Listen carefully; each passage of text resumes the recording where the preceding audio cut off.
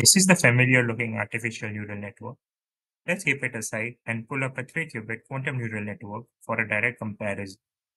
Just like an artificial neural network, a quantum neural network is an input layer, hidden layers for processing, and an output layer. Let's study each of them in detail.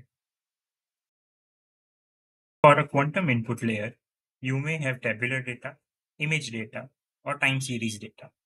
Using something called data embedding, it converts classical input data into a quantum state. This data embedding technique can be, for example, binary embedding, amplitude embedding, or angle embedding. In this video, we shall explore angle embedding since we can visualize it on a Bloch screen. For angle embedding demonstration, let's recreate our input layer. These fancy looking quantum gates can be represented by the following simple matrices. You can have RY blocks or RZ blocks in the input layer too. Generally, the same rotation block is used in a layer. However, for the purpose of demonstration, I am using different rotation gates in the same input. Suppose we have an input vector. Let's feed this input vector to our input layer.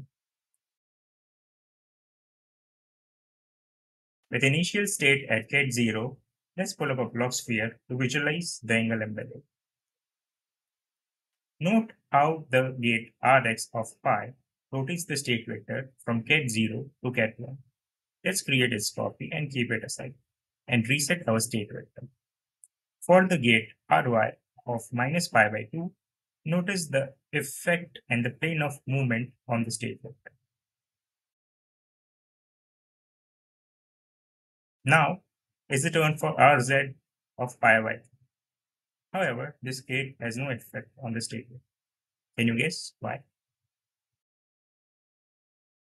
Let's talk about the hidden layers of a quantum neural network. The first component of a hidden layer are the parameterized rotational blocks. Just like input layer, these can be Ry, Rx, or Rz. The parameters of these gates are trainable, and hence these gates are similar to the weights in a classical neural network.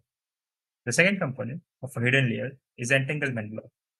Entanglement is a key quantum property, something which is difficult to simulate classically, and hence it's used in a quantum neural network. When every qubit is entangled with its successive qubit, it's called the linear entanglement. Now, if I entangle the last qubit with the first qubit, it kind of forms a complete circle, and hence it's termed as circular entanglement. Now, if every qubit is entangled with all of its successive qubits, this type of entanglement is called full entanglement.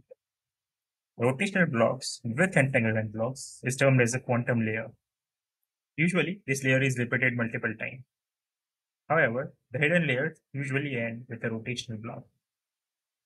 Note that some researchers refer to as hidden layers only to the rotational blocks and not the entanglement blocks, since only rotational blocks are actually trainable. Also, some researchers like to omit out the entanglement blocks in a quantum neural network.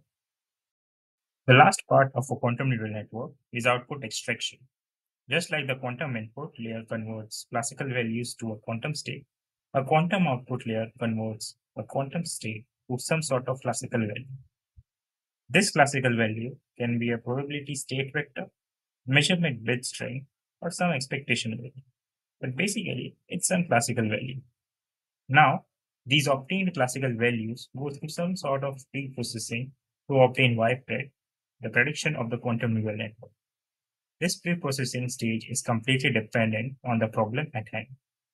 As a final step, prediction by the quantum neural network is fed to a suitable loss function. Now, a classical optimizer is used that updates parameters of the rotational blocks in the hidden layers such that the loss function is minimized. So, I hope by now you have a better understanding of the flow inside a quantum neural network and a better understanding of its various layers. In future videos, we'll be talking about kernel trick, higher dimensional spaces, feature maps that form the basis for important concepts like quantum support vector machines and kernel methods. Following which, we will also explore UML metrics like expressibility and entanglement capability. Stay tuned.